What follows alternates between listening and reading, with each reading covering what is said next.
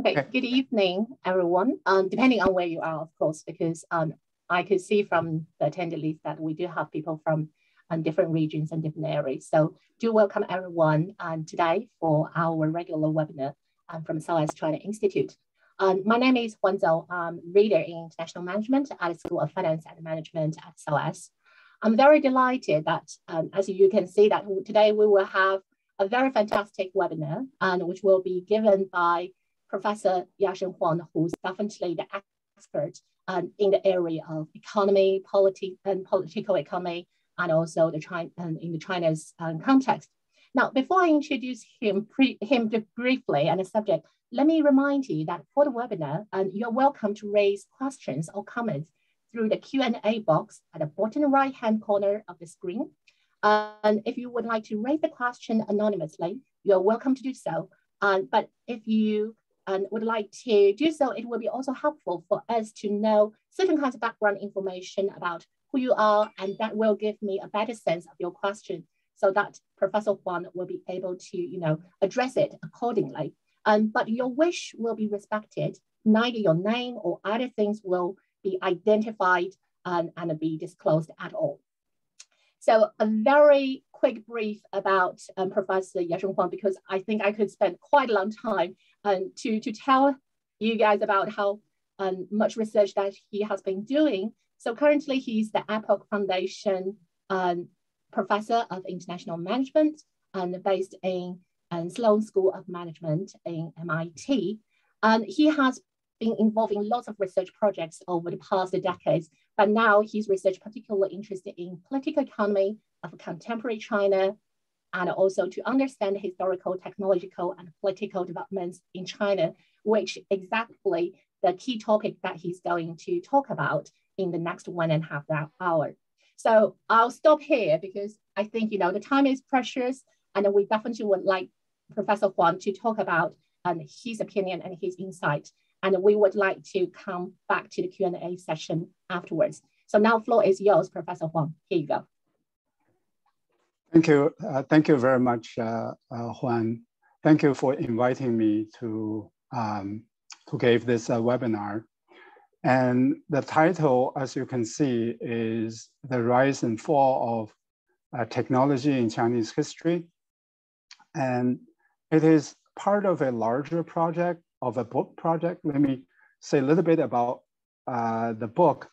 The presentation is going to be based on chapter 8 of my book. And the book has a very long name. It is The Rise and the Fall of the East. And East here stands for examination, autocracy, stability, and technology, both in Chinese history and in contemporary China. It is forthcoming from Yale University Press early next year. Okay, so let me just say a little bit about the outline of the book to situate today's presentation against this broader coverage in the book. So chapter 1 is introduce the East model, examination, autocracy, stability, and technology. And the first part is about examination. Going back to history, specifically examination is the imperial civil service exam, the rise of meritocracy in China. And then chapter 3 is about contemporary Chinese Communist Party as a organization. And then part 2 is on autocracy. Chapter 4 is about history. Chapter 5 is about contemporary China. Essentially, my chapters alternate between history and contemporary China. And then stability. Here, I'm mainly talking about political stability. Chapter 6 is about history. Chapter 7 is about contemporary China. And there's one particular aspect of stability that I analyzed, and that has very current implication, which has to do with how the system transitions from one leader to another. And this is known as a two-lock problem in autocracies. Autocracies struggle with leadership succession transitions. And then part 4 is on technology. And here I have 2 chapters. Chapter 8 is about history, the main focus of today's presentation. And chapter 9 is about current China, artificial intelligence and 5G and other areas of technology. I would mention a little bit about contemporary period. My focus is on history in today's webinar. And then chapter 5 is looking forward, debating the model. And chapter 10 is mostly about Xi Jinping era. And chapter 11 is about the broader implications of China under Xi Jinping. Okay, so we are also doing other projects that are related to my webinar. And in fact, my book draws from this research. I have a paper together with Claire Yang in Journal of Politics on longevity mechanism of Chinese absolutism. And another paper with Claire on great divergence. And there it is about political divergence rather than about economic divergence. And then another paper with Claire, Wei Hong, and Dan Ziliao on the great Tang-Song transition. And then a book-length project on historical technology.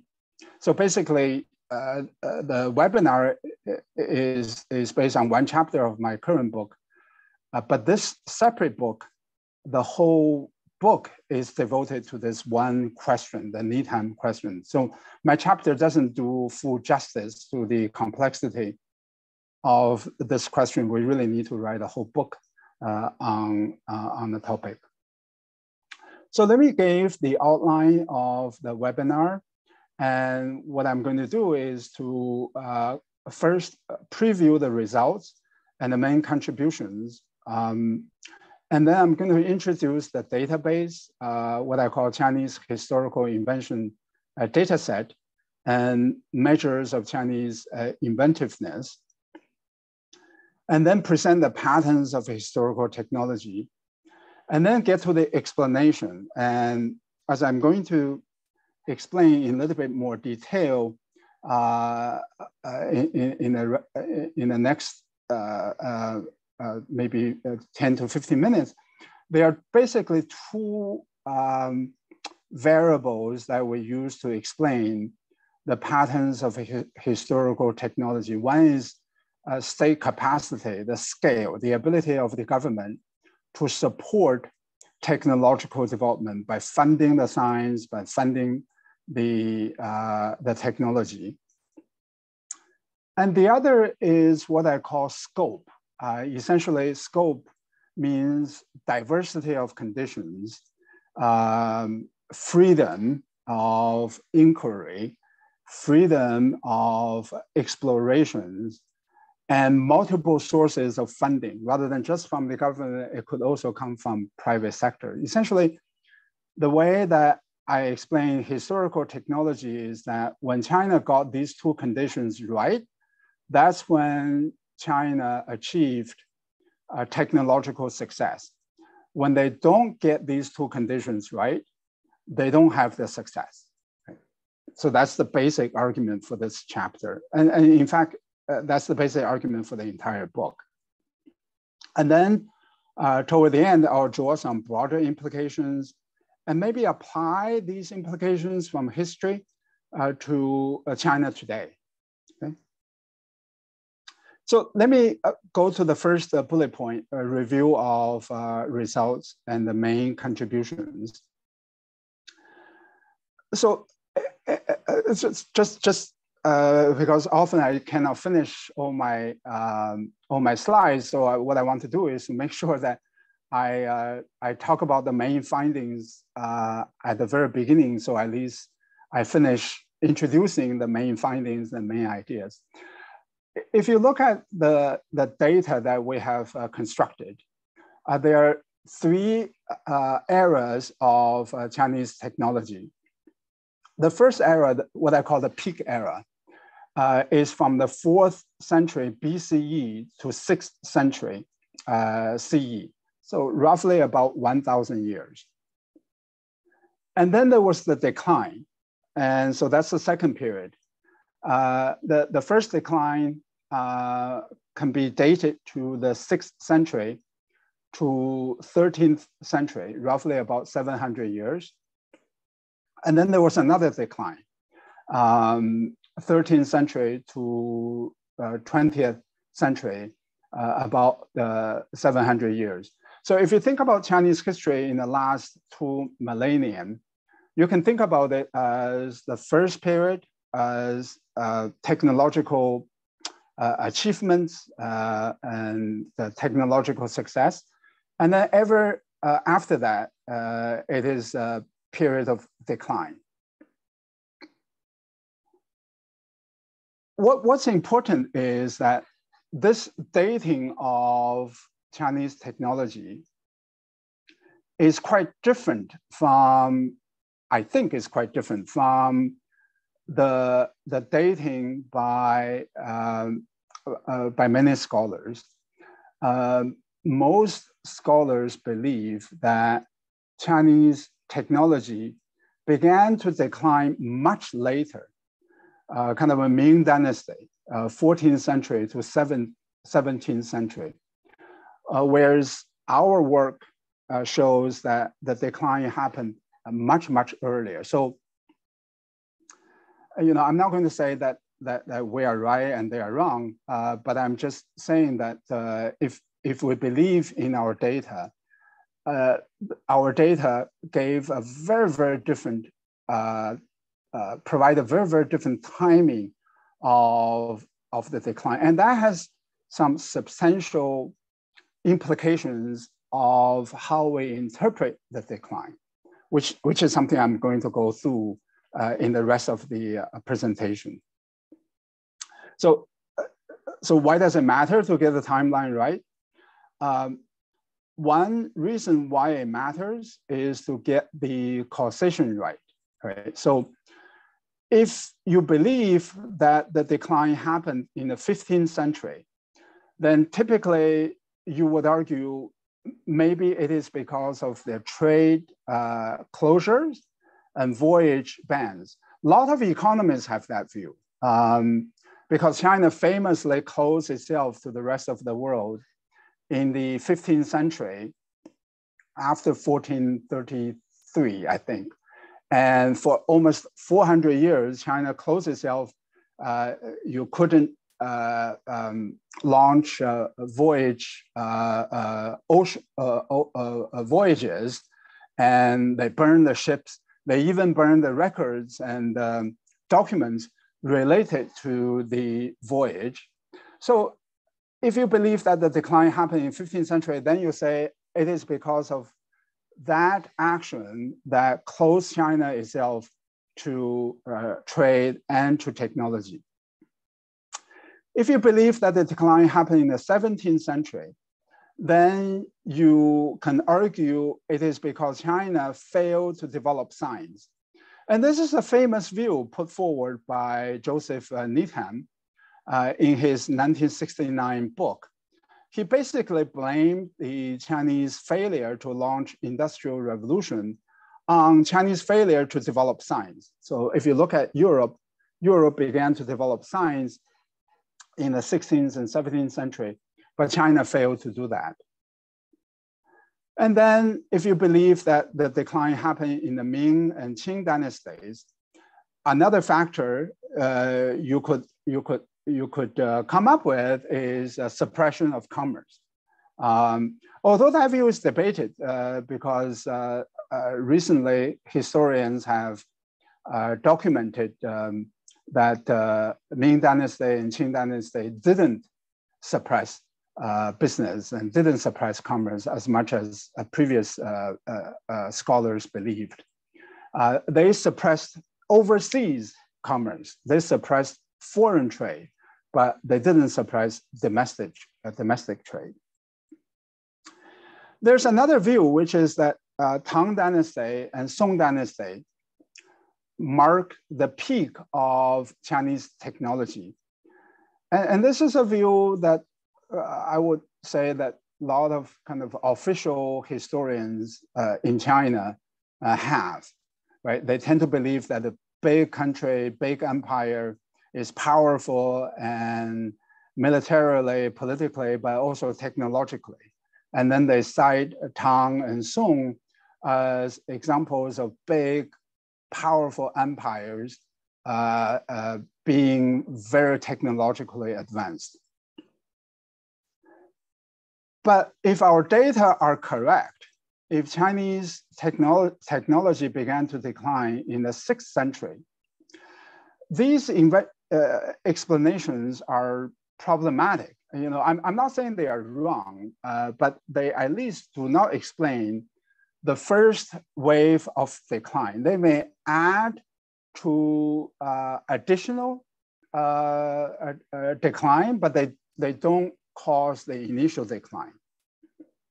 So we need to locate other variables to explain the initial decline. And I believe that to locate the initial decline, the reason for the initial decline is actually more meaningful than locating kind of these additional factors that added to the decline. Those initial declines, I would argue, are caused mostly by politics and ideology. I think economics is not as important. I'm going to focus on politics and ideology. Economics is kind of a result of the politics and ideology rather than a reason for it.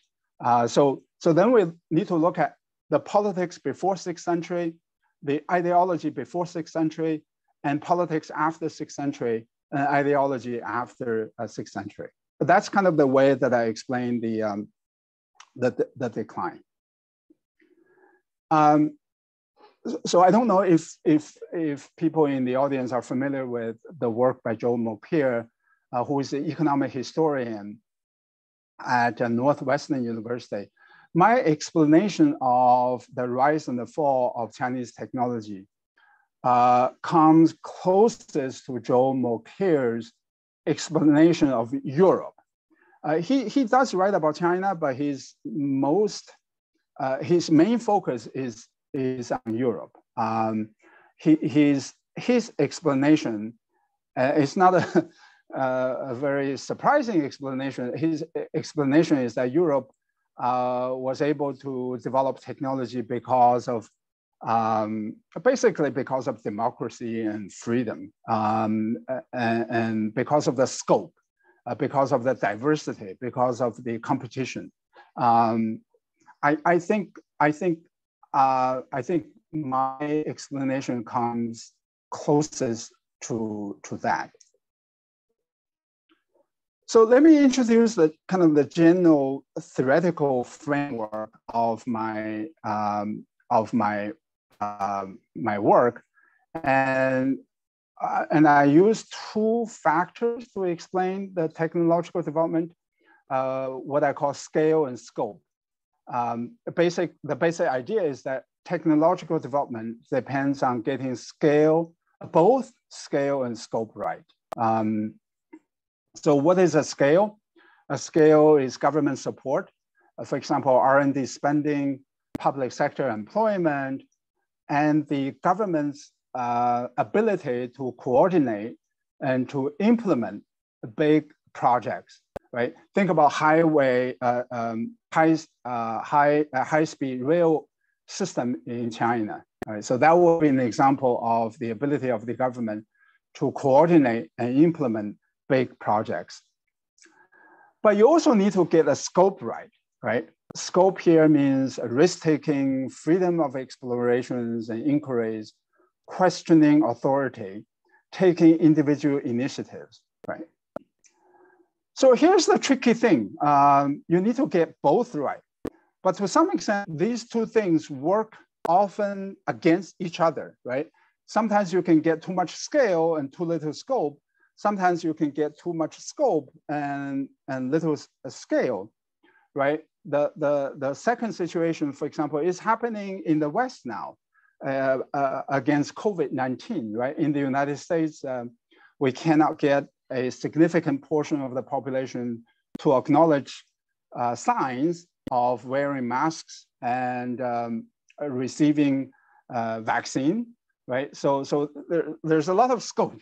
There's a lot of freedom of opinion, and that's actually very bad for economy and for society.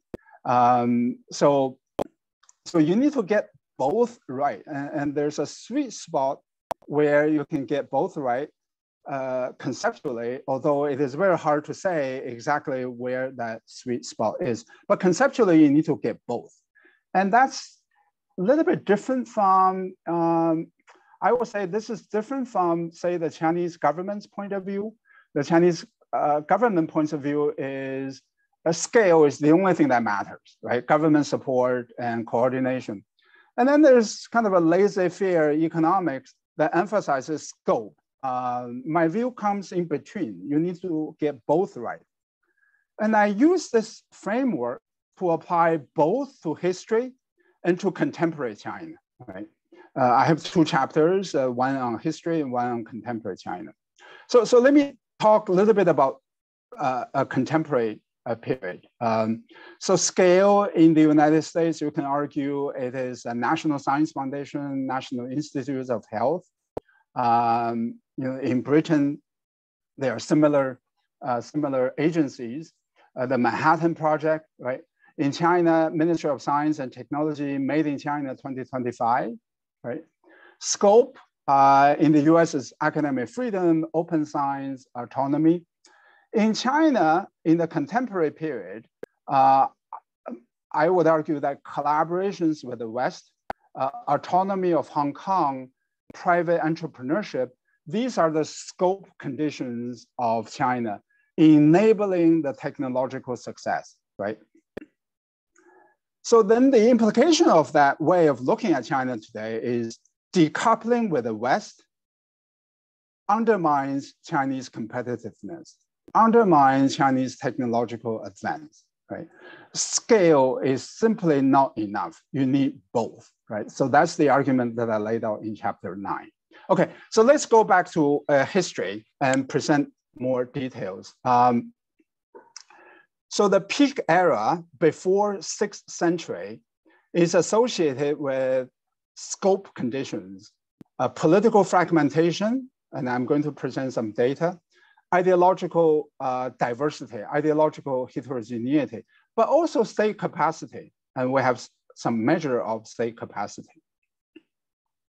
So go back to Mulcair's kind of contestability conditions.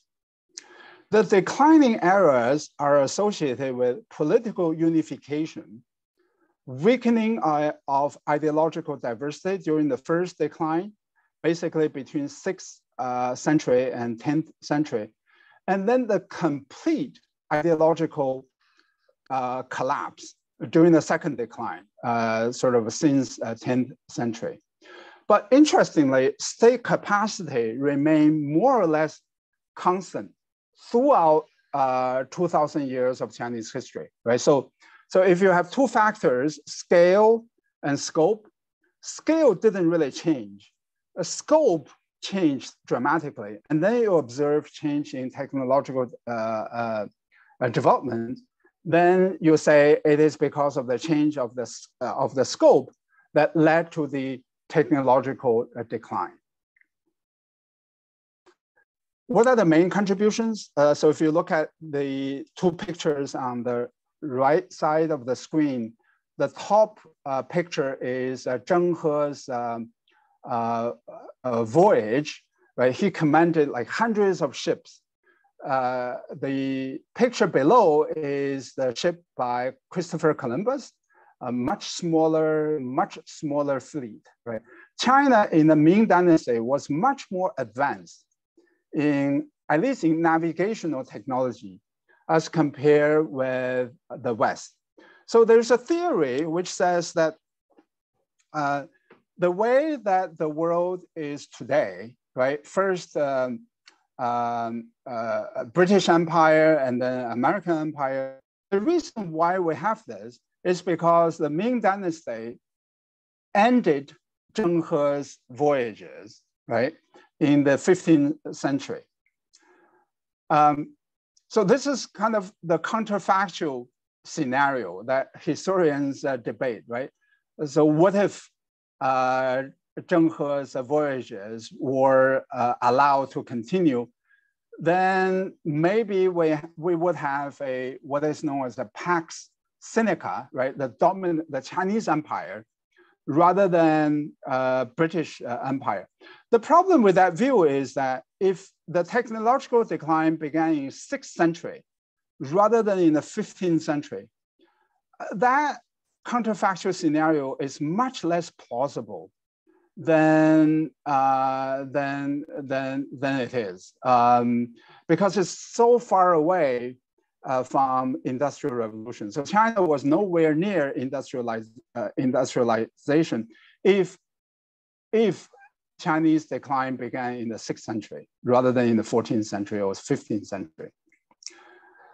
So the lessons from history are autocracy is absolute autocracy without any scope is detrimental to autocracy technology. My chapter 9 uses that framework to analyze China today. And there's really no kind of a unique Chinese model. So to get scale and scope right, that's true in the United States, that's true in Europe, as well as true in China historically and contemporary period. So I don't really see any evidence on this kind of a unique, different China model. So let me get to the data from which we draw the analysis, Chinese historical invention data set, and the measures of Chinese inventiveness. So this is something that I think, especially people in Britain are familiar with, because it is based on Professor Joseph Needham. Joseph Needham was a British academic, and he is known for compiling 27 volumes of Science and Civilization in China. And I think at Cambridge University, there's a Joseph Needham Center. I'm not sure if the center is still there, but there used to be a center of Joseph Needham. It is incredibly rich and impressive work by Joseph Needham, his students, and his colleagues. 27 volumes of Science and Civilization in China. In this 1969 book, Joseph Needham asked, why did China fail to develop science? Why did China fail to launch its own industrial revolution despite its lead in technology? Right? So he provided the materials, he motivated the research, and ever since then, historians and academics have debated this question for a long period of time. So my effort is part of that larger scholarship, try to understand and tackle Needham question. So we use two source materials to construct our database. One is Joseph Needham's Science and Civilization of China volume. We supplement Joseph Needham's volumes with the volumes by Chinese Academy of Sciences, the history of Chinese science and technology. And this is a pretty big project in collaboration with Professor Huang of Tsinghua University. The challenge here is that the information consists of free-form text without any format, right? So I love to tell you we use some MIT technology to do this. No, it was all just manual labor. So we got the money to hire 44 researchers at Tsinghua University, and we manually digitized the information. And then we had over 10 researchers at MIT coding, matching, and assigning the inventions to dynasties. So mostly manual work. It took us more than 6 years. It is still ongoing, actually. So let me show you an example of what it looks like. So this is the volume on physics by Joseph Needham. In this book, he listed the discovery of the magnet, and then he dated the magnet to the 3rd and the 6th century.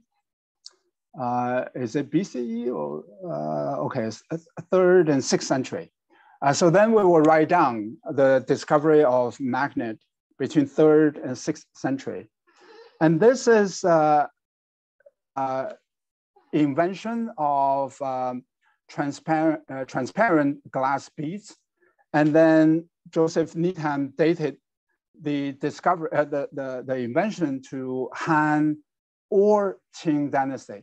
As you can see, there's a lot of uncertainty, between 3rd century and 6th century, Han or Qing dynasty. So we have developed procedures to deal with these ambiguities. We follow Joseph Needham's broad definition of inventions. So we don't really kind of make distinctions between discovery, technical gadgets, scientific theory, and production method, because we really have no way of making those distinctions. We just call them the inventions. All of them, we call them inventions. And in our work, we use science and technology, inventions and innovations interchangeably, right? So innovation scholars will tell you, oh, there's a big difference between science and technology. There's a big difference between inventions and innovations. I agree with all of that. It's just that we have no detailed information to really differentiate between a discovery and an application, an invention and innovation. So we just don't bother to make those distinctions.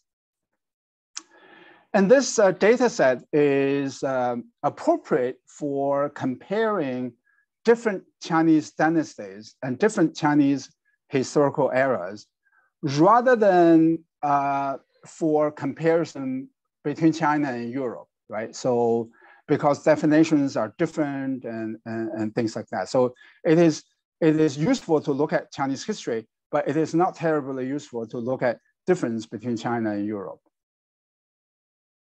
So let me give you our measure. And so after this long introduction, you may be disappointed with how primitive and simple our measure is. Our measure is basically given by the dynastic count of inventions divided by the population measured in million persons of that dynasty, right? So for Qing dynasty, we get 2.85. It just means that there were 2.85 inventions per million people in that dynasty. For Tang dynasty, it is 17.6. Right? So this is basically what is known as a density measure. And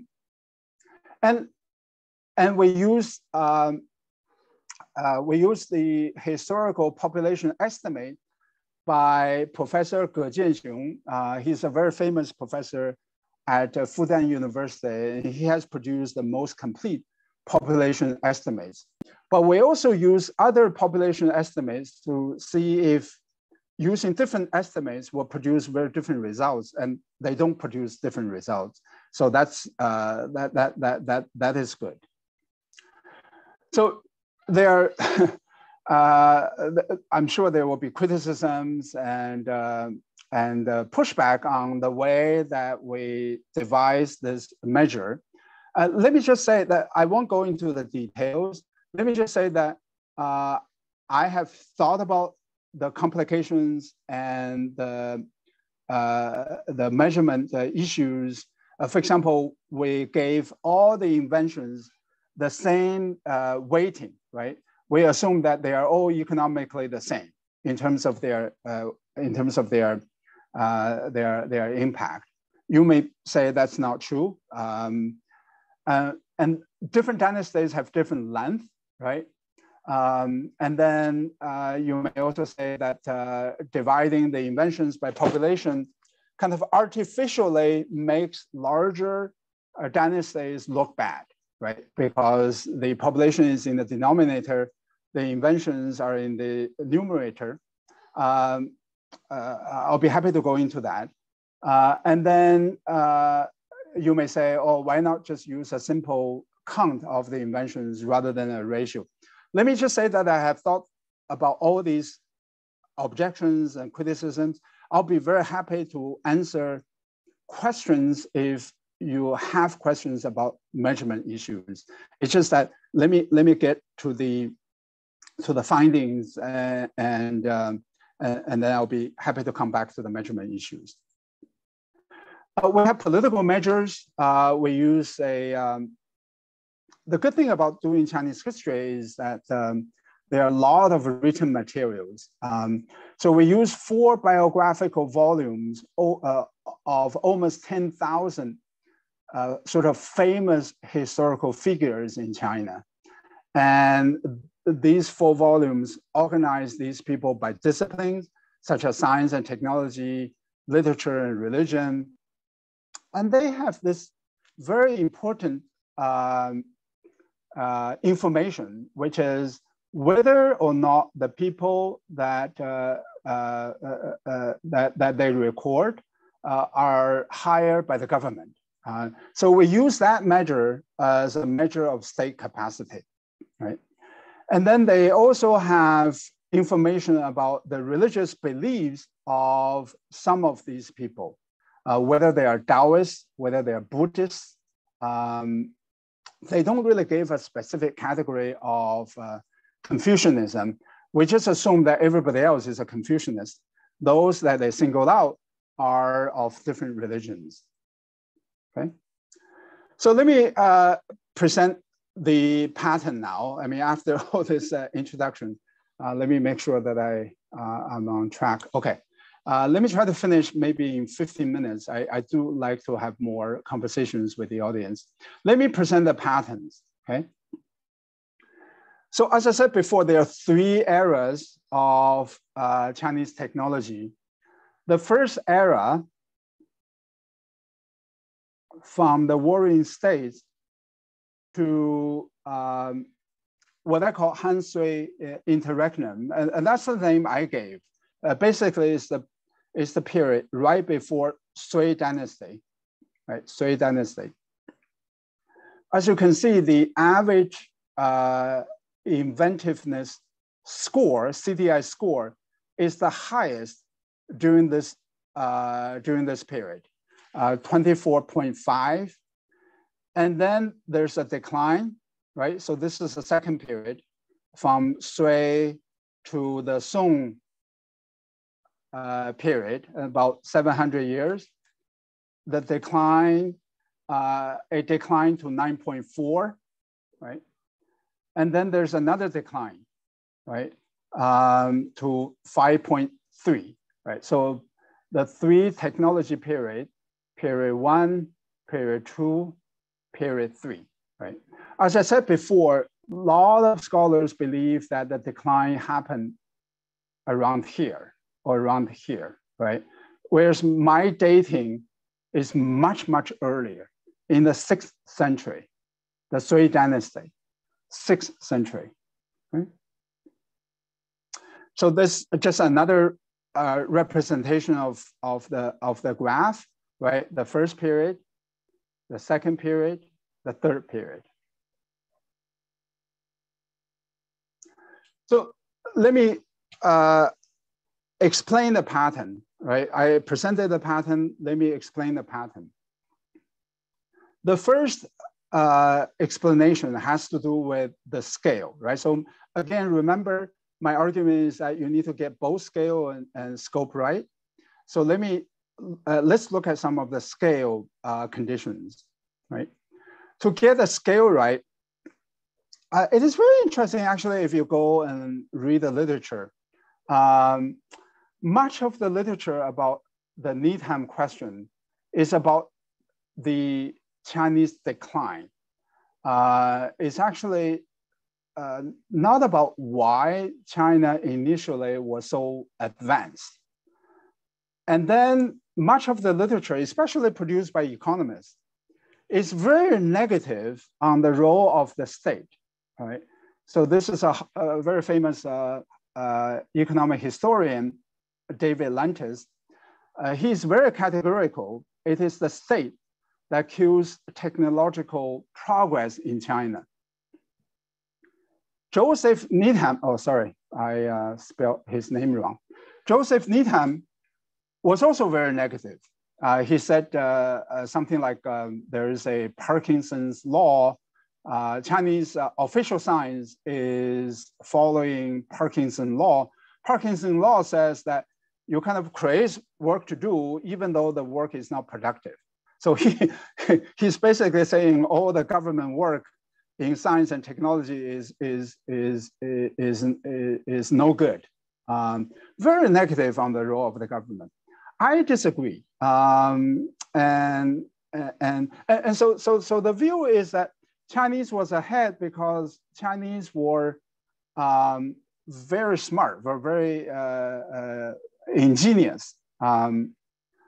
That kind of explanation until the government stopped it, right? So that's kind of the explanation. It is you know, I have to say it's a kind of uncomfortable explanation because it's sort of about the intrinsic nature of the people rather than the environmental conditions. And you know, I'm not saying that these scholars meant it that way, but if you look at how some people have explained Western science and technology, they explain it on the basis of kind of Western superiority, Western ingenious, right? So it's kind of a similar to that rather than looking at the environmental conditions. I have an environmental view, which is the role of the state. So it's not because Chinese were more ingenious, it is because the role of the state was advantageous to development of technology. And specifically, I singled out this role of the state, the payroll of the state. What do I mean by payroll of the state? Government hired and employed a lot of intellectuals, government employment, massive government employment, right? So if you think about this, in the ancient times, when you had struggle for daily life, right? So basically subsistence living is defined as roughly 2,000 calories a day, right? And we often exceed that now, but in the ancient times, if you're lucky, you got 2,000 calories a day.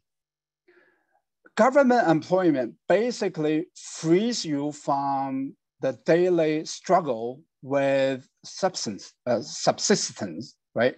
So that means you are free to pursue other things that don't have an immediate payoff, right? Just think about being in that situation. This is extremely advantageous to people who are creative and who have ideas, right?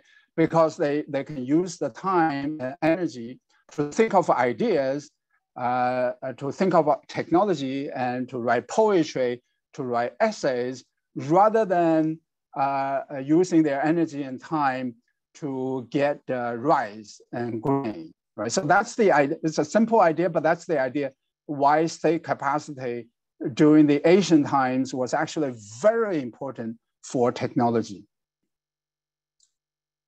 And what is also interesting is that the government acquisition of talents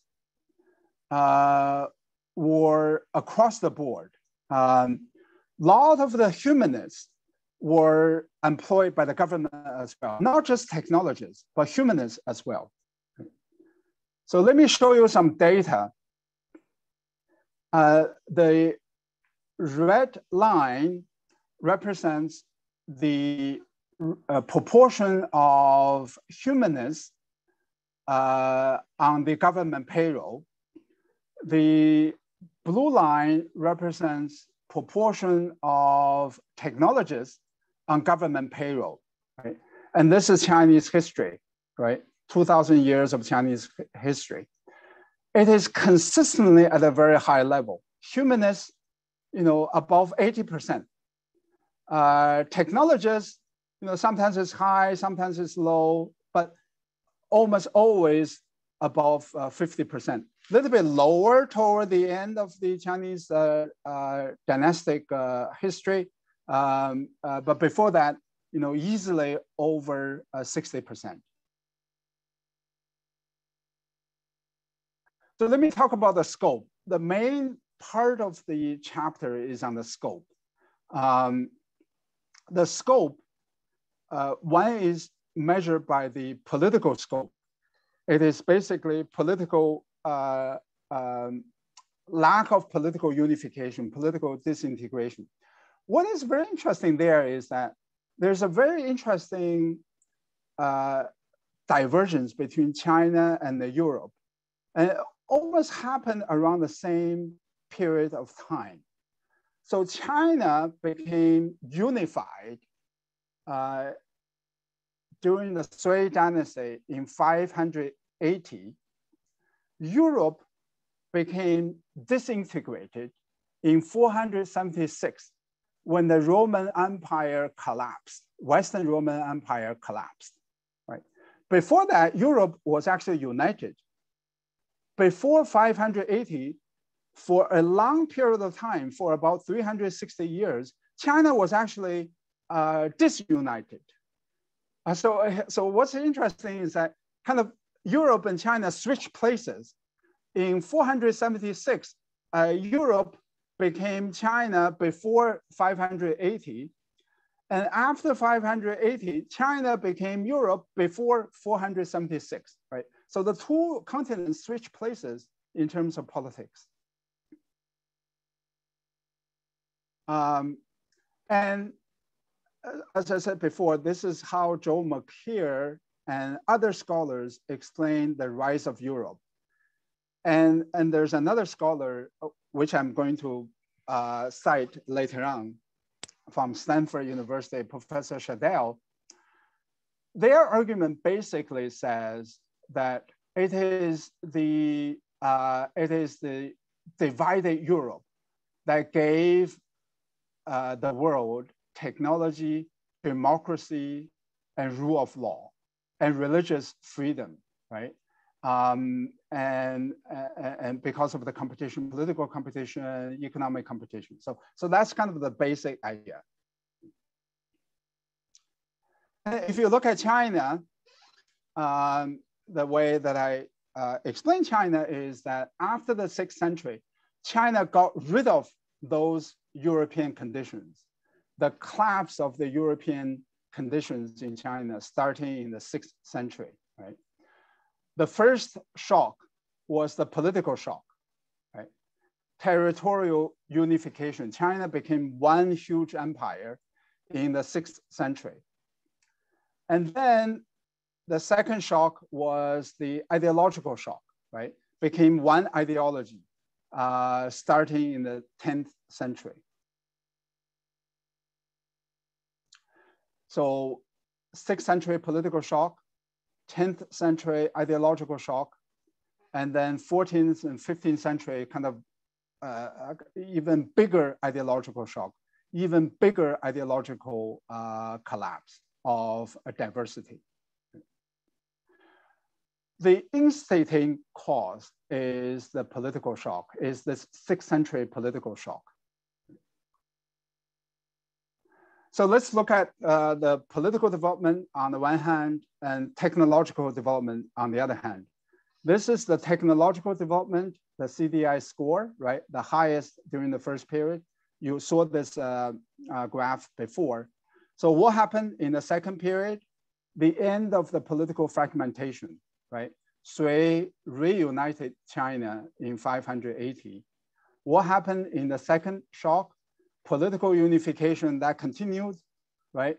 And then there was an absolute dominance of Confucianism at the expense of Buddhism and Taoism, right?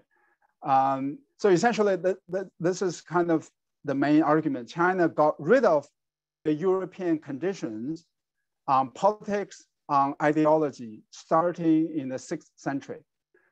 So if that idea is correct, it must mean to say that during this period, there were European conditions, right? Politics was divided, ideology was divided. So this is the next part of the presentation. I'm going to show you the presence of the European conditions before the 6th century. Oh, okay, before I get to that, let me show you that the size of the empire is negatively correlated with the inventiveness, technological inventiveness. This is the CDI score. The higher the score, the more inventive. This is the size of the empire. And the bubble is scaled to the size of the empire, right? So as you can see, there's a clear negative correlations between the size of the empire and the inventiveness of the dynasty. What's very interesting is that there are actually, if you look at this graph closely, there are kind of two groups of empire, dynasty, Chinese dynasties. There are kind of these empire size of dynasty. These are kind of a really, really big empires. And they are also kind of a kingdom size of the Chinese dynasty. They are not really quite big empires, but they are kingdom size, right? In both categories of Chinese dynasties, you observe this negative relationship, right? The bigger empires, the bigger they are, the less inventive they are. The bigger kingdoms are, the less inventive they are, right? So, but the slope is different. One is more steep than the other slope. So let's look at the period before 580 and try to understand what happened in China during that period of time. So this is the period after the Han Dynasty and before the Sui Dynasty. So after 220 and before 580. So this is a really excellent book by Walter Schadell on Europe after Roman Empire. The title is Escape from Rome. So if you sort of use this way of looking at Chinese history, the China during this period between 220 and 580 is similar to Europe after Roman Empire. So I have a phrase in my book, China was Europe before Europe was Europe, because Europe became Europe the way that we know it is after 476. But China, before Europe was already Europe. There was a political fragmentation. There were some 31 governments, concurrent governments, rapidly consecutive governments. There were a lot of ideas, contestation of ideas. There was kind of discussion democracy, right? And that was the height of abstract thinking in Chinese philosophy. Two of the pure mathematicians in Chinese history lived in this era, Liu Hui and Zhu Chongzhi. Intellectuals were, obviously they were, many of them were employed by the government, but they had more independence from the government. There was a flourishing of humanities and creativity, right? So this is a European moment in China, kind of a Renaissance Europe, right? Renaissance Europe had both technology and humanistic flourishing. Same thing during this period. There was a flourishing of humanities, and we have a measure of that. And there was a flourishing of technology, right? As the humanities began to decline, you also see the decline of technology, right? So basically, this is a long way of saying something I think many of you probably agree with, which is that political freedom goes with technological freedom, and freedom of ideas goes with innovations and technological innovativeness, right? So let me skip this, except to say that the second highest era is the Warring States era. It has a CDI score of 21.8. That was also very similar to Han Sui period, right? A lot of political competition, a lot of ideological competition, kind of European moment in Chinese history. So what happened in 580? There was a political reunification. And much of my book, so this is not in this chapter, but it is in a separate chapter, is about imperial civil service. So it's not just Sui dynasty unifying China. More importantly, it is about Sui dynasty having invented imperial service exam, imperial civil service exam. It is really that institution that perpetuated the unity of China and the ideological dominance of Confucianism. So it is not a military conquest. It is really an ideological conquest and the institutional conquest, right? So the first shock is political reunification. And let's look at the ideological shock. So we have a measure of shares of Confucianist documents, of total official documents. This is not my measure. This is actually by Chinese historians.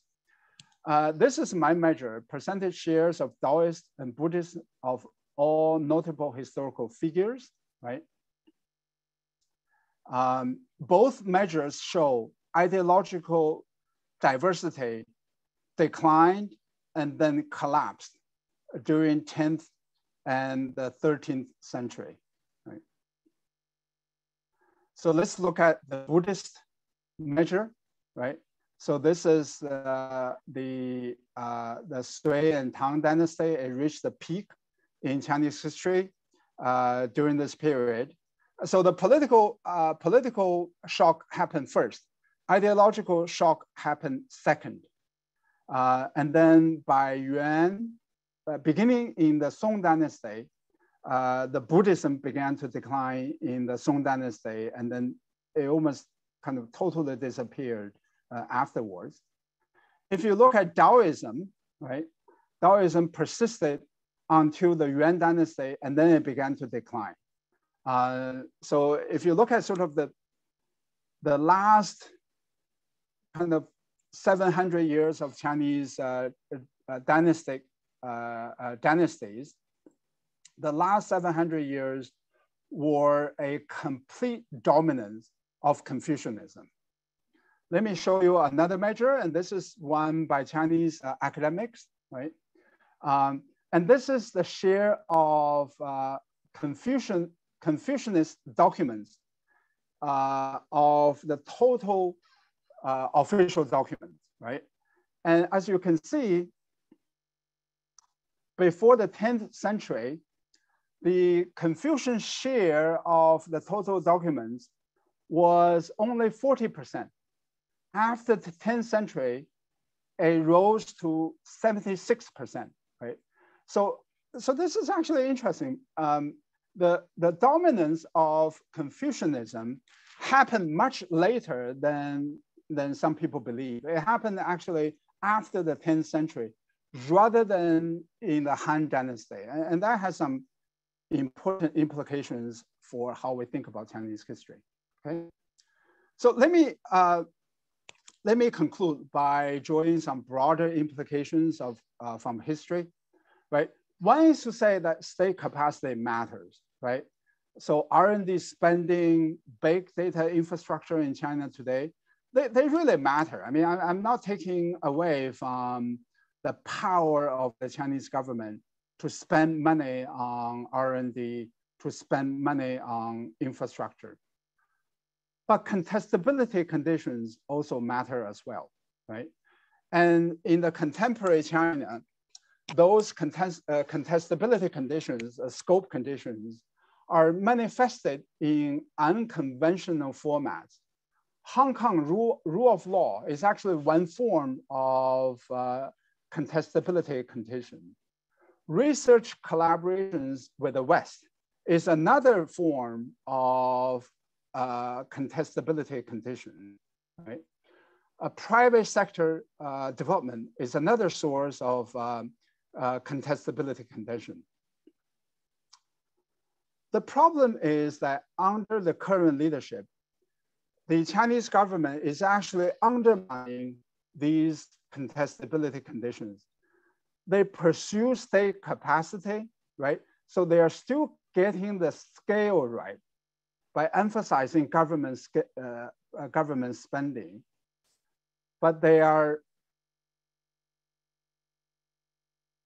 decreasing the scope conditions for Chinese technology, for Chinese economy, right? My prediction is that we are kind of going back a little bit to the 6th century situation, where the only thing that's left is the scale, and the scope conditions are being weakened and even destroyed to some extent.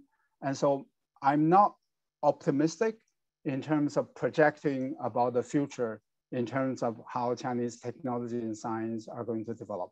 Okay, so let me finish there, and I'm very happy to answer questions. Thank you. Thank you so much for Professor Huang's talk, which is very, very comprehensive to take in. So definitely, we would like to read the book in more detail after webinar. So there are some questions coming out. I may not actually follow order because I think one question particular, pinpoint what your broad implications is about, how your research can be throwing certain kinds of perspective in the current picture. Ryan so raised two questions and saying, unlike back then, isn't ironic that Confucianism today might offer very competing ideology versus other Western ideologies, especially when we look into the COVID-19, the different way how not just the government, but also the civilian society, how they do it. So is it offering diversity rather than stifling innovation from your perspective? And the second question actually pretty much is about, in financial markets, how do you reconcile the need for the Chinese market to play an increasingly decisive role when it benefits most from freedom of exchange of information and opinion with a very clear political trend that is heading in the opposite way?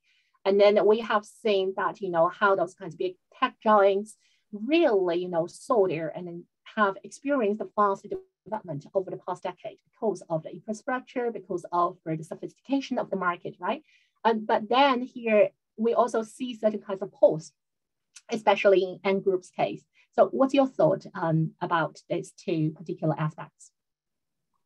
Well, so these are good questions on the role of the finance. If you look at Alibaba, if you look at Tencent, not so much Huawei, but if you look at Pinduoduo and JD and these sort of internet players, big players in China, and Didi, right? They were all initially funded by Western, at least foreign venture capital funds. At the time, either China didn't have its own VC industry, or the Chinese VC people didn't recognize their value. And Alibaba famously, Jack Ma actually famously went to Shanghai when he started his company. And Shanghai official looked at his business plan and said, "What is this? Why do we need something like this?" And the reason why he located his business in Hangzhou, and he was born there, obviously there's that, but his first location was actually Shanghai rather than Hangzhou, and Shanghai government didn't see any value. And what's very interesting about that is, let's just suppose that China didn't have that diversity. Let's just suppose that Hangzhou government was exactly the same as Shanghai government. Would you have witnessed the rise of Alibaba? Probably not, right? So in many ways, so Joe Mokyr actually pointed out this difference between China and Europe historically. So if you look at Christopher Columbus, he tried to get funding for his voyage. He tried the Portuguese kings, he tried the British ones, and eventually he got funded by the Spanish king and Spanish queen. He also got private funding. Had Europe been united with one government, right, Christopher Columbus might not have been funded, right? We actually have this contemporary example of Alibaba taking advantage of the diversity of Chinese local political system, maybe not at the national level, but at the local political system. But look at what's happening in China today, right? The national government is now imposing centralization. It's decreasing local autonomy, right? And in my book, I actually traced that all the way to 1989. There was a gradual kind of centralization since 1989, but under Xi Jinping, that has gone to almost another level, right? And the restriction, even though under trade war, China opened up its financial market to foreign investors, but we also know that they are investigating Alibaba. They are looking at the Chinese investors who are connected to Ant Group. So there could be a political implication of what the investigation is going to reveal, right? So I think that I'm not sure if the person who asked that question has that point of view. What I'm trying to say is that historically and in contemporary China, you can actually have the same framework to explain how important it is. Diversity of funding, diversity of government support is actually important for entrepreneurship, is important for technology. The first question, I didn't quite get the sense of it. I mean, what do you mean by diversity of vaccination? I think the question is about Confucianism. So because when we're talking about Confucianism today, it might offer, because it's quite different ideology, right, in the West and in the East.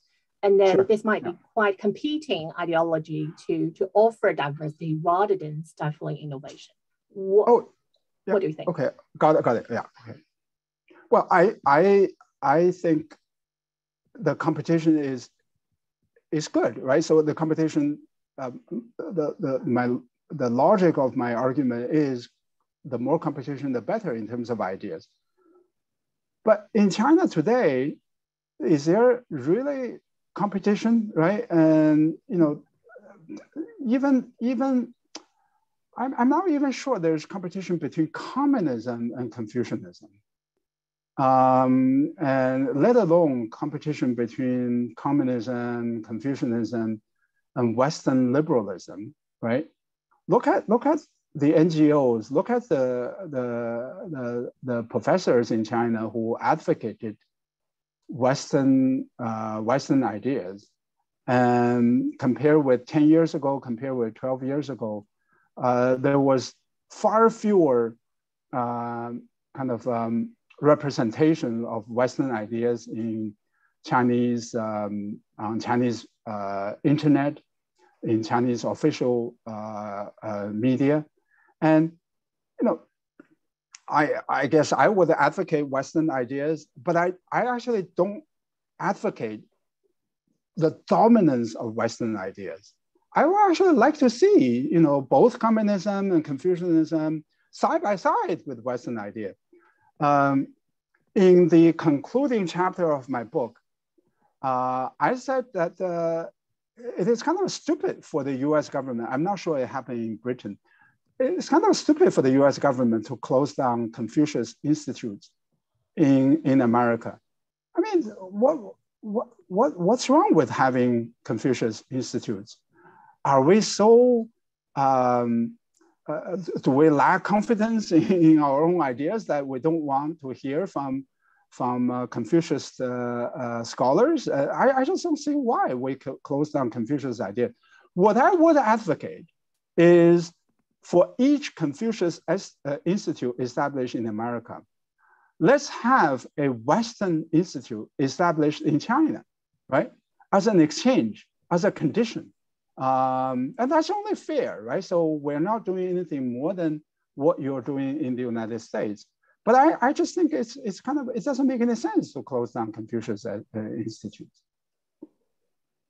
That's a very interesting. I totally agree that diversity is so important about, being inclusive, being, open to the different people and different ideas, because that's what information exchange and knowledge learning coming from. Let's go back to some specific questions about, when you talk about decline in this kind of technology and scientific discovery much earlier than the mainstream and historian in Chinese economy. So there are a couple of questions, particularly looking into those kinds of specific aspects. So Eric, talking about, when you refer to a decline in scientific discovery, it could be, the phenomenon of diminishing returns rather than a result of a government and the societal changes. So for example, the magnets, which was referred in Joseph Needham's book, right, can only be discovered once.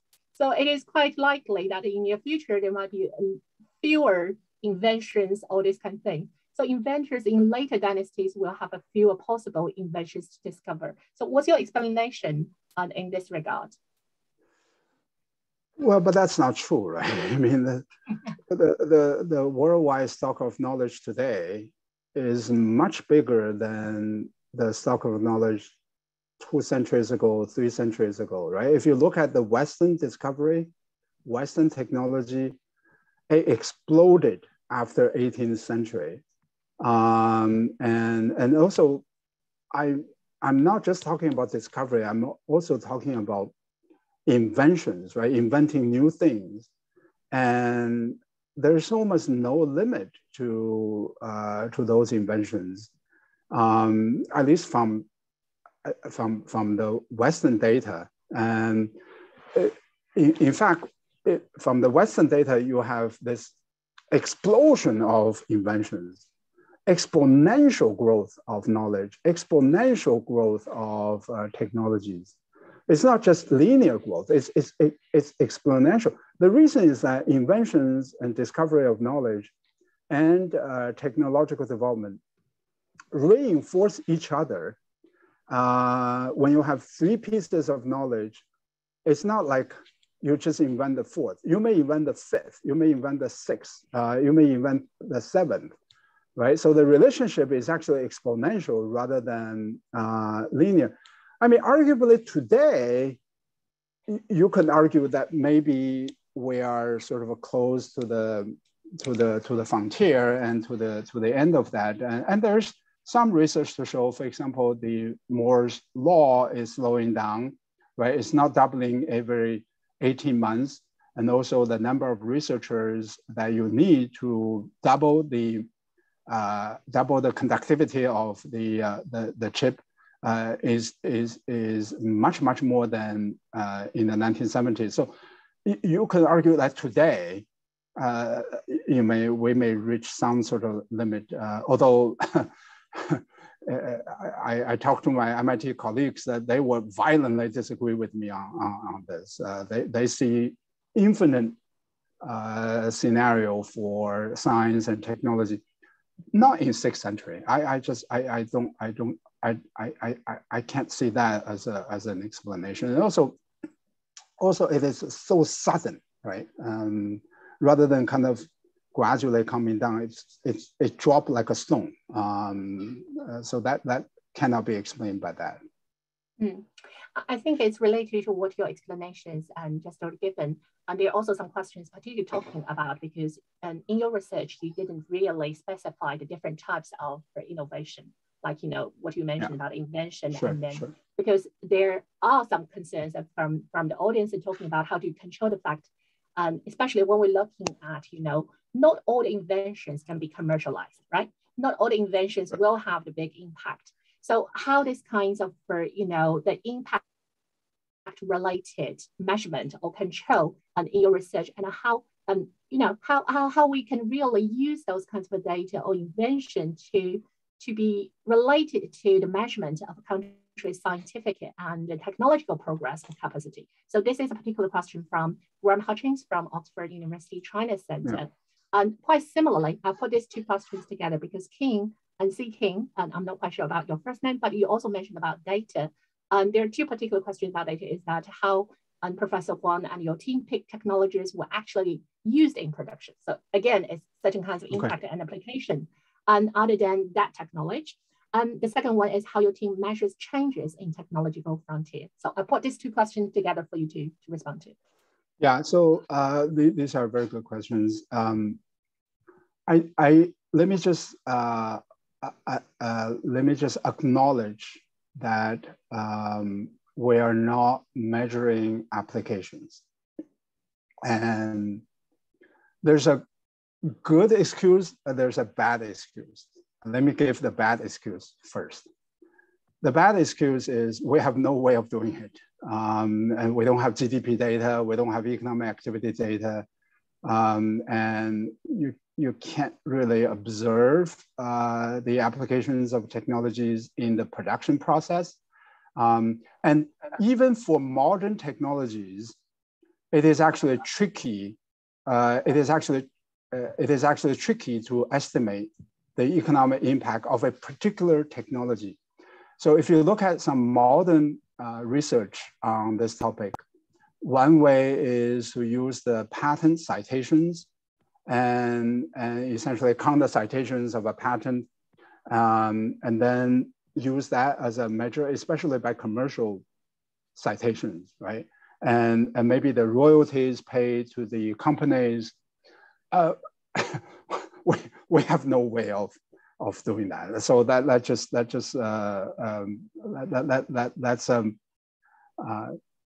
if you're not convinced by anything else I say, then I just have to default to that excuse.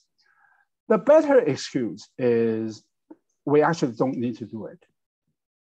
The reason is actually straightforward.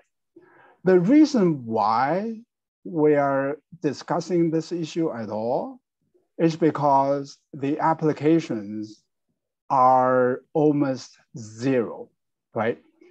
Suppose they were applications, then China will be the first country to launch industrial revolution. What is industrial revolution? Industrial revolution is essentially using technology for economic development, for industrial production, right? The very fact that China didn't have industrial revolution means that almost in all cases, the applications of technologies are zero. It's a little bit like Soviet Union. Soviet Union had, advanced physics, advanced military technologies, but the economic applications were very little. So their economy didn't actually benefit. In that sense, each application is exactly the same as any other each invention is exactly the same as any other invention in terms of the economic impact, because their economic impact is all zero, right? I mean, again, I'm stating the extreme case.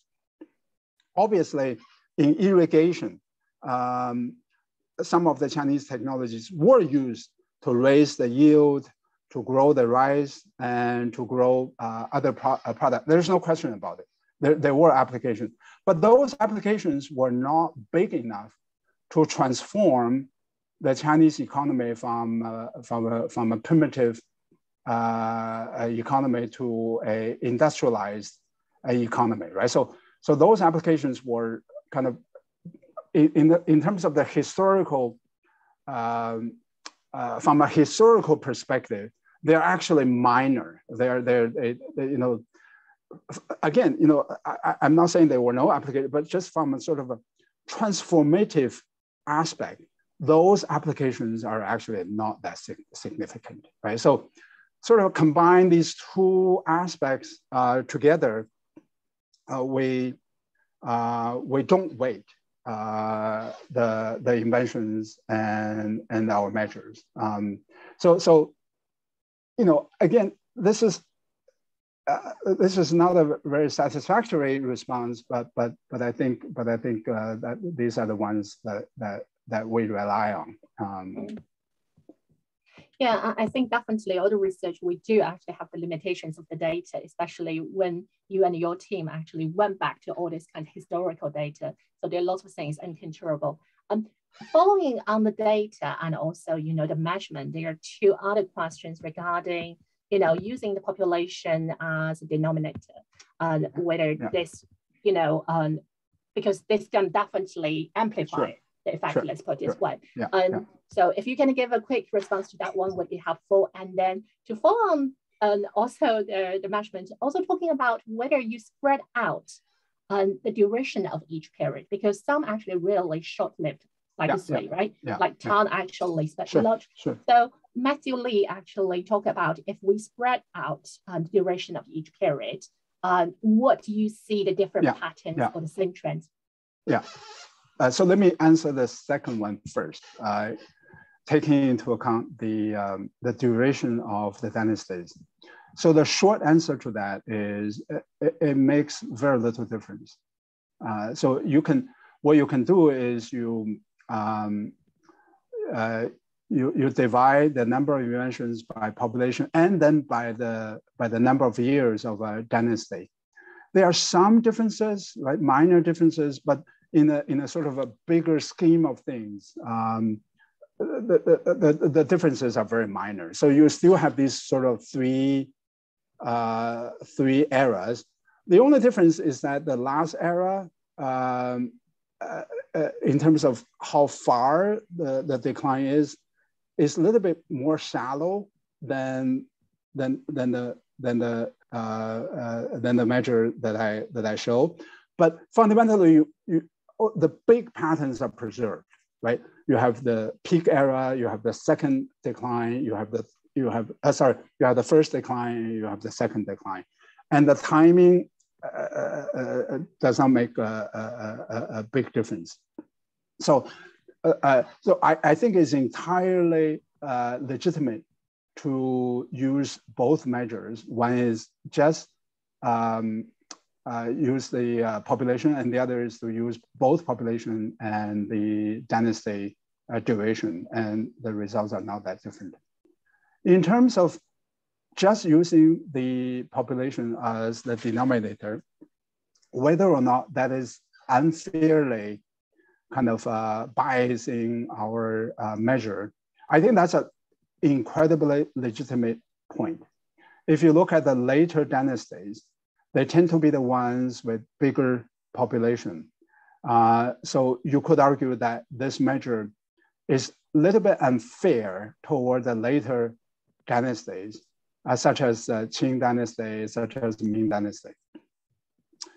Okay, so let me give two responses. One is that, okay, so then you say, okay, let's use just the absolute number of inventions, right? So let's just don't think about population at all. Let's just use the number of inventions. Okay, and actually some scholars have done that, and they use that. Okay, let me tell you what the problem is.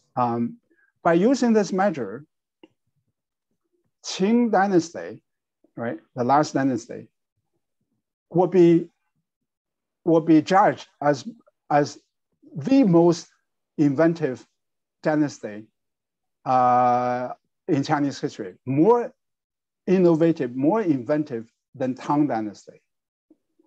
I think that's, if you sort of, sometimes we say, you know, the smell test, right? So this is smell test. I don't think a single Chinese historian is going to agree with that. So clearly there's something wrong, right? So I mean, and the reason is very obvious. Qing dynasty had a lot of people, and a lot of people, you know, would kind of have more ideas. And if you don't take into account the population size, then you are biasing the measure in a very unscientific way. The question is that whether or not scaling the inventions by population has the other bias that I talked about. Well, not necessarily, right? So, actually, I said I give two responses. Let me give three responses. One is that if you just look at the absolute measure, it will produce a very weird picture that nobody would agree with. So let's not do that. Then two more responses.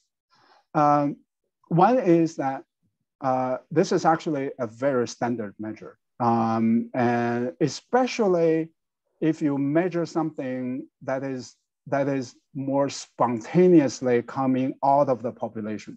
Let me give you an example. The World Bank measures entrepreneurship by different countries by looking at the business creations divided by the population. So the population is defined as the working age population from 16 to 68, something like that, right? Maybe 65.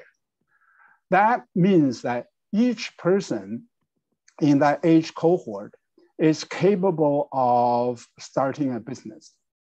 This is actually very close to the kind of inventiveness we are measuring.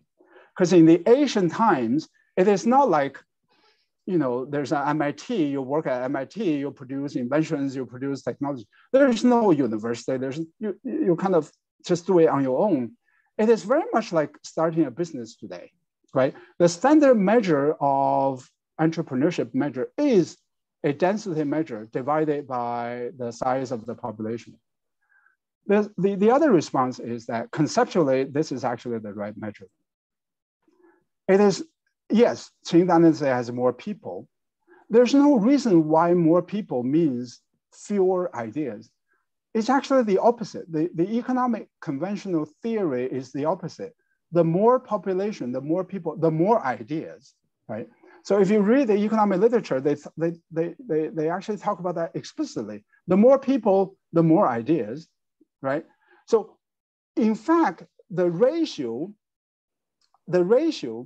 should actually increase if you have a larger population as the base, if the number of ideas increase faster than the population, right? But what we see is exactly the opposite, right?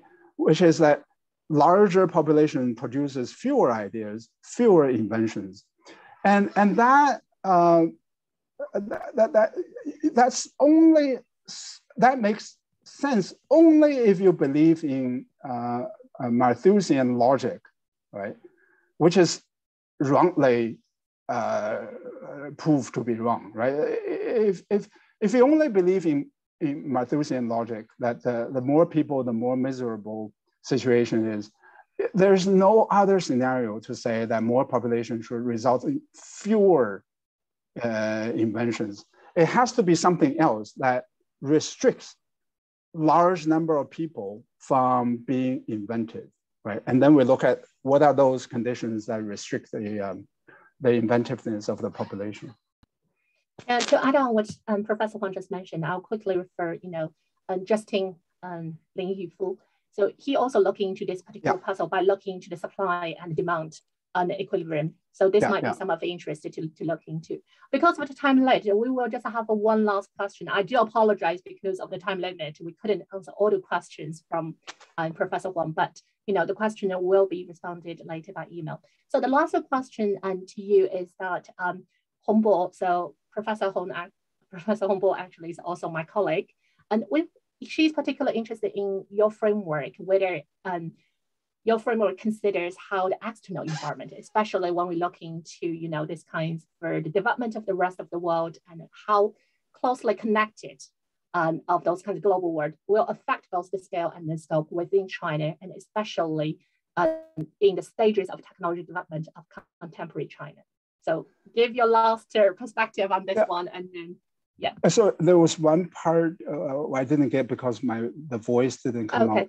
And so she actually would like to ask whether your framework considers how external environment, the development of the rest of the world, because when we're talking about industry revolution, we're looking into the different paces of economic development and how closely and the different countries and regions are connected to each other. Would this kind of external environment affect both the scale and scope within China? Yeah. So let me first say that Justin Lin, I read his papers and cited him in my book. He and I actually agree on this civil service examination. He believed that civil service examination was bad for inventions. The problem, though, is that he also said that the technology began to decline in the Ming Dynasty, right? So if you attribute the decline to civil service examination system, then the civil service examinations started in 6th century. So at least there's that disconnect between the framework and the dating of the decline. But on the external world, my chapter on contemporary China is very much about contemporary world, about the external world. So essentially, the argument in chapter 9 is, yes, China doesn't have freedom of speech and free universities and academic freedom, but China is able to access the academic freedom outside of China by establishing academic collaborations, research collaborations. If you look at the top ranked publications by Chinese scientists, almost all of them are collaborated with foreign scientists, right? And if you look at top Chinese companies, I already mentioned Alibaba that had a foreign investor. Huawei has 130 suppliers to Huawei before the US began to restrict the US companies from selling to Huawei. So essentially, and Hong Kong was also very important because a lot of these high-tech companies in China registered themselves in Hong Kong and got their capital from Hong Kong. Lenovo got its early round of capital, maybe round B, from Hong Kong rather than from China, right? So all these external conditions are actually very important to Chinese economic development and to Chinese technological development. My worry is that decoupling between China and Europe, between China and the United States, is going to reduce these collaborations. At least at MIT, probably some people know one of my colleagues was arrested by the US government for basically for false charges, but that's a separate issue. And Harvard professor Charles Lieber was arrested. So the collaborations are going to decline. And the kind of collaborations that produce scientific discovery, technological advances are going to decline. And that's bad for China, as well as bad for the West as well, because collaborations are very important. Then the issue is, we need to think about the politics. We need to think about foreign policy. What kind of politics, what kind of foreign policy should country like China adopt in order to continue with the collaborations with the West, in order to continue autonomy of places like Hong Kong. Taiwan is actually very important. Taiwan is a big producer of semiconductors, and to kind of destroy Taiwan, I can't think of a good economic argument for doing that, right? So I think the question is very good, which is that the external world is actually a critical component in China's rise of as a technological and economic power. Thank you so much, Professor Huang, for your time and for your response to all these excellent questions put forward by our audience. And I hope everyone enjoyed today's webinar because it's very informative. It actually brought us back to the history to look into, the historical development in terms of technology, scientific, across the Chinese history, but also look into what the broad implications that we could see in contemporary China. Because I think there are lots of to say, right? But I totally agree with what Professor Huang has mentioned about, those kinds of external world are so important. It's not just one way, because we need meaningful conversation, we need collaboration, regardless of ideological thing. Because I just feel like, the world has changed to some extent and not with the right direction, not for the academic collaboration, but also for the collaboration across the countries and the regions. But I'll stop here. Like I said, thank you everyone, and especially a big thanks to Professor Huang for your time. And we really enjoyed your talk, and we hope that we would like to have you at SOAS in person, and we can have a more meaningful conversation and discussion in this very important topic. I'll conclude here today, and thank you again for everyone for your attendance. Yeah, bye everyone. Thank you. Bye-bye.